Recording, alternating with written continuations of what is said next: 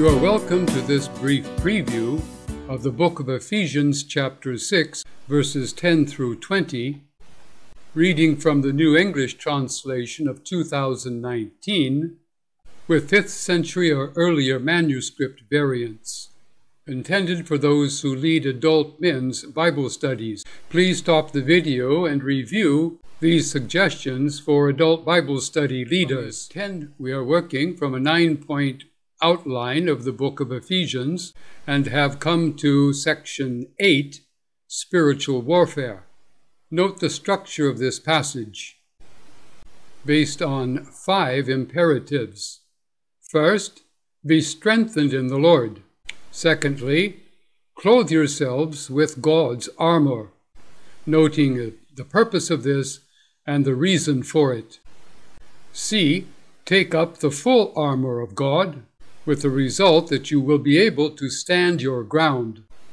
Fourthly, stand firm, following the designated actions.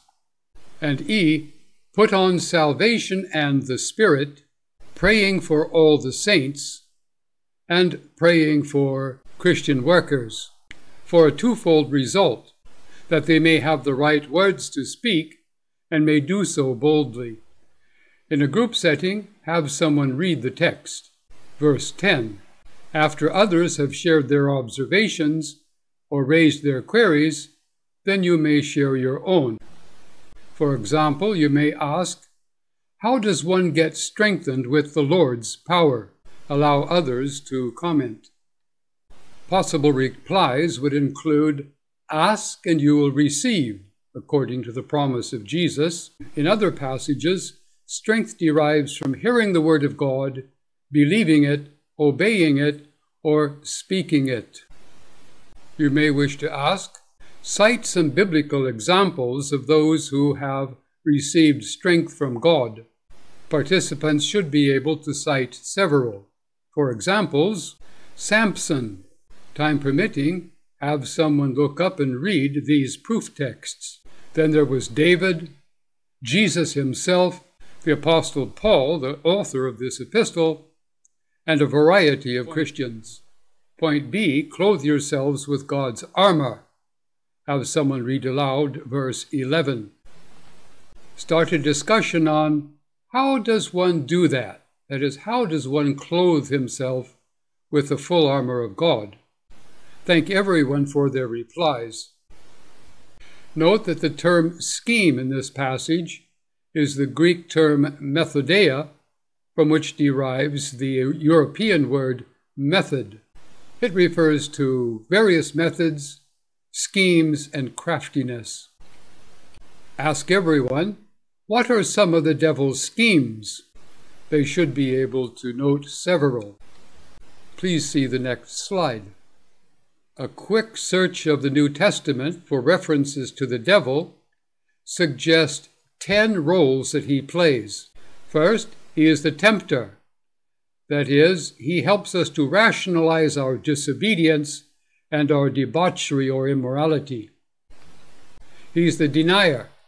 He removes truth right out of the minds of unbelievers. He has been a murderer from the beginning. He kills human beings whom he will rule in Sheol, Hades, or hell. He is a liar.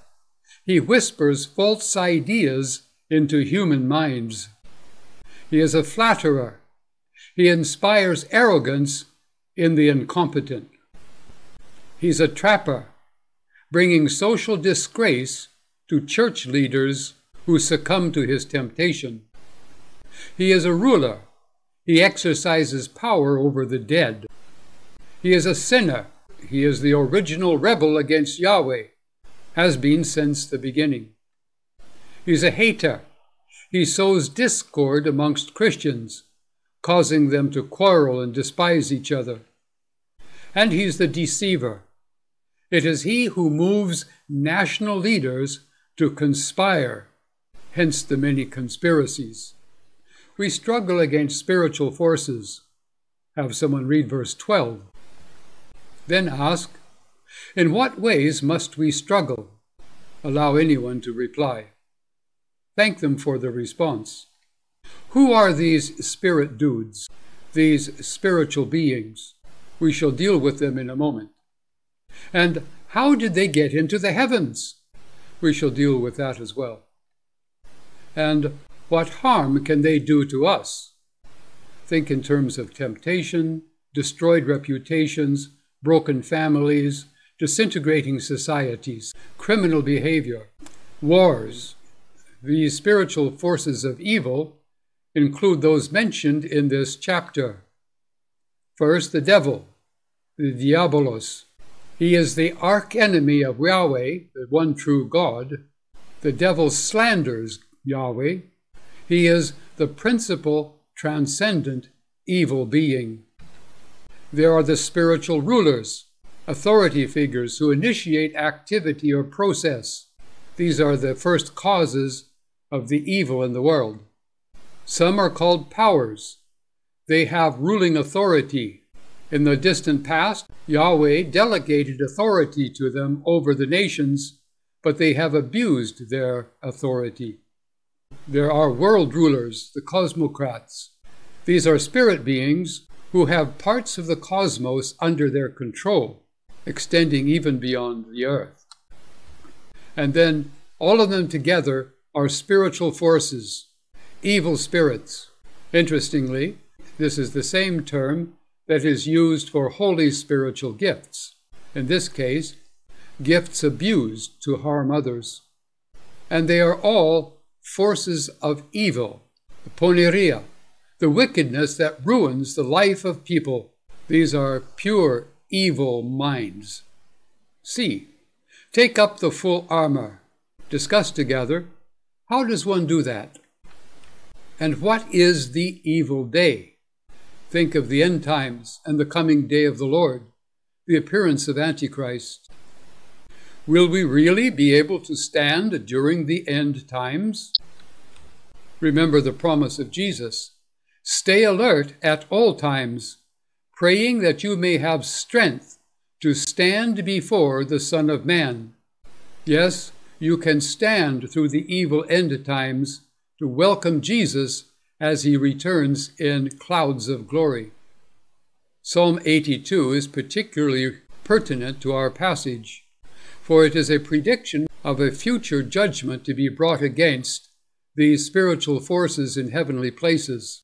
Have someone read verses 1 and 2, noting that this is talking about the one true God, a collection of spiritual beings called the Divine Council, and then lesser gods who give an account to him.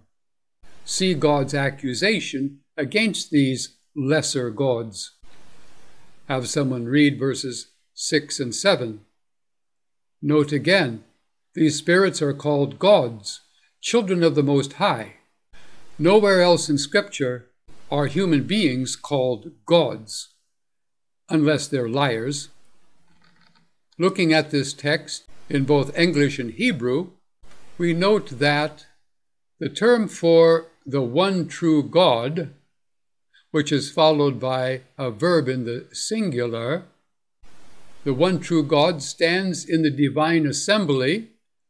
The term divine here is another name for God, El, but it modifies the term assembly or council. He administers judgment in the midst of the gods. Notice again, this is the identical Hebrew word, in this case a true plural, referring to lesser spirit beings called gods. How did they come to be called gods? Well, Yahweh, the one true God, reminds them, I have said you are gods, and you are sons of the Most High, all of you. Thus our struggle is not against flesh and blood, but of strong spiritual beings in the heavenly realms. D. We are therefore to stand firm. Have someone read verses 14 and 15 aloud. You might ask, how does one do that? Discuss this together. The belt of truth. Well, how does one learn truth? And then the breastplate of righteousness. Again, Have others discuss how does one become righteous. After thanking everyone for the replies, underscore that we become righteous by faith and faithfulness towards the Lord Jesus Christ, who is our righteousness. And good news of peace. What good news is that? What is the content? Think of the promises, the coming of the Lord Jesus Christ as a human being, his ministry, delivering others from the devil, his atoning death on a cross, his resurrection from death, his ascension into the heavens, his soon return, the gift of the Holy Spirit to be with us throughout our life, our coming resurrection, our reigning with him forever. That's all good news. And then peace. Peace with whom? Thank everyone for their replies. Have someone read aloud verse 16. Let others make their observations and pose their queries. Then point E, put on salvation and the Spirit. Reading verse 17. Note that the term here, the evil one, poniros, is related to the preceding term, evil.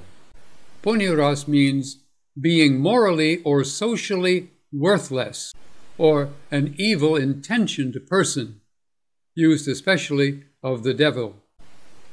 How do we take up the shield? We believe the Word of God. We trust in it. And how do we take up the sword? We speak the Word of God, begging others to believe it. Point F, praying for all the saints. Read verse 18. And then verse 19 and 20. Praying at all times. Well, how do we do that? We're very busy. We have to lead a normal life. Well, let's think about 3 times when we might pray. First, there are personal prayers. Allow participants to comment about their struggles with maintaining a personal prayer time. In personal prayers, we may say or ask anything we wish. We can vent our emotions to the Lord. He will understand. And we listen carefully. What is the Holy Spirit trying to tell us? What godly thoughts come to mind? We can also watch for results, that is, the way in which God answers our prayers. However, many of us will readily admit we are not disciplined enough to maintain a regular personal prayer time. Often we cannot think of things to say, or we get distracted, grow bored, or become doubtful whether God will do anything.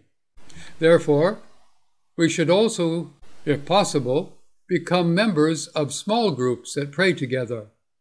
Here you can share your urgent needs and burdens and get immediate prayer, as each one may pray for each other's urgent needs.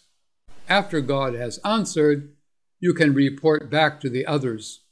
In small groups, you should make your requests without rehearsing details or history that God already knows. Then there is always a place for big group prayer in congregational meetings or in special conferences or concerts in prayer. Here we present big requests. We make petitions to God on behalf of groups, communities, and even nations. We can intersperse our prayers with praise songs and scripture readings. However, in big groups, we do not expose our personal issues or those of others. Lastly, during your group Bible study, give everyone an opportunity to share or to tell others what is one truth, insight, belief, or action that he has learned from this text this week. And then ask everyone for next time to read a chapter a day from the book of Colossians in versions that they trust. And then especially to study Colossians chapter 1, verses 1 through 20, preparing comments and queries to share with the others at your next Bible study session.